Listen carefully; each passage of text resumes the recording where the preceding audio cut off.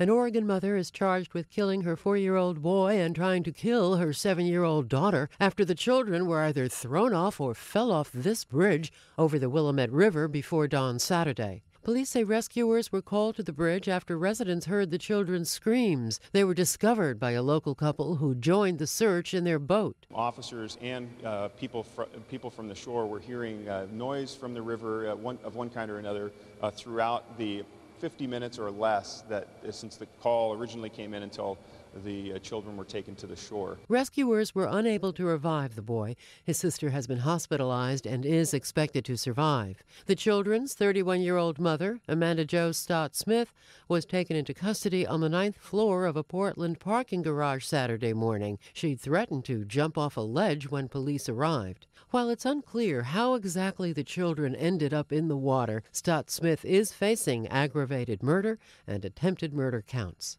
Homicide detectives investigate suspicious deaths, and so this is children in the water in the middle of the night is not common. That's unusual. There's a child who's deceased, and so that's why homicide detectives are investigating. The medical examiner has confirmed drowning as the cause of death for the boy after an autopsy. Sophia Manos, The Associated Press.